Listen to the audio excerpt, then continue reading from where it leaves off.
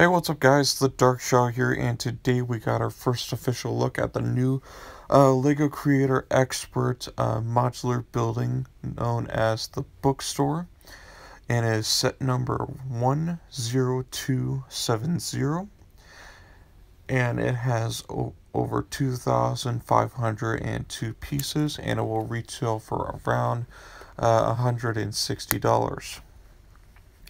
Now, my first impressions on this set is that it just doesn't really appeal to me, like, as much as I thought it was going to, because I would have really liked a really nice and huge bookstore design, but this just seems like it's really small.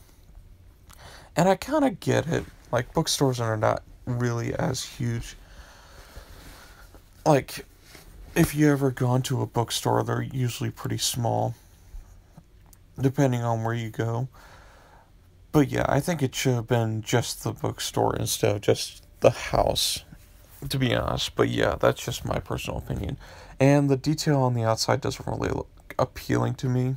And also how it's very small, which would also mean the interior is very small.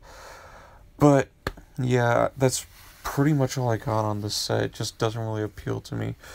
I mean, maybe it will for you guys, who knows?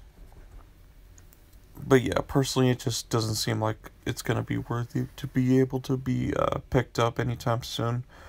I mean, I haven't even picked up a modular set, like, at all whatsoever.